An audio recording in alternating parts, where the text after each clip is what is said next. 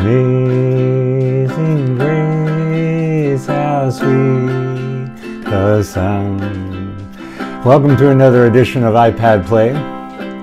I brought out the oop this morning because this little strum here is called the island strum. And when I was first learning ukulele, I am still first learning the ukulele, but when I got to the island strum, and that's a very useful thing to learn, I didn't think that I would develop the coordination to be able to do it comfortably. And I'm sharing that because today is an uncomfortable day for me in terms of iPad Play. It's something that I've needed to show up for. I've had this intention to continue to do it. It's clearly an experiment, so it doesn't have to be perfect. But anyway, I've had resistance, but I'm here now and I'm doing it. And so I wanted to share with you a little bit about Procreate and the sketching learning that I've been doing, where I feel so much like a beginner, but I'm still having fun, just like as I was learning the ukulele. I was having fun while learning. So that's the important thing. And so I got started learning to sketch, inspired by the iPad Pro, and then I went to the Apple Store.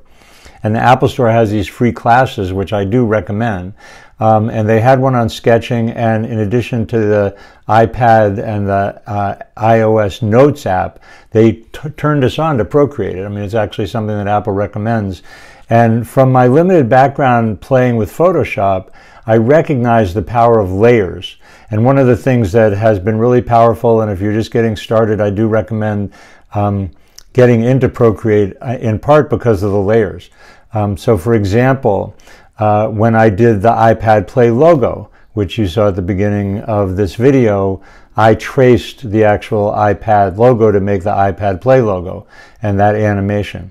One of my experiments in the last month was with this egret photograph that I took.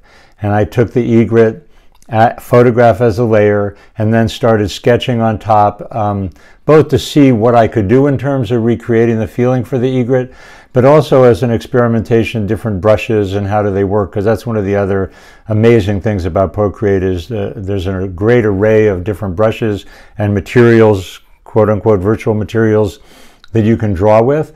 And there are even third-party brushes now also for sale. It's become a little ecosystem like that.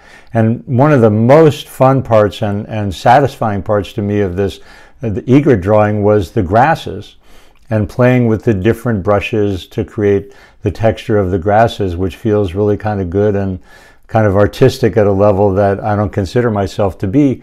So anyway, that's the play. The resistance of showing up and thinking that I can't do it is clearly part of it.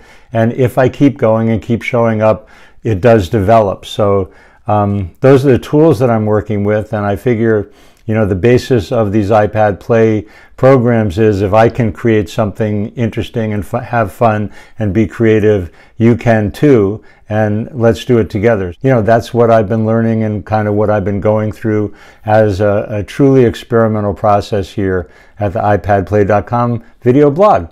Keep coming back if you like it. I'd love to hear your comments and suggestions. And thanks again for your kind attention.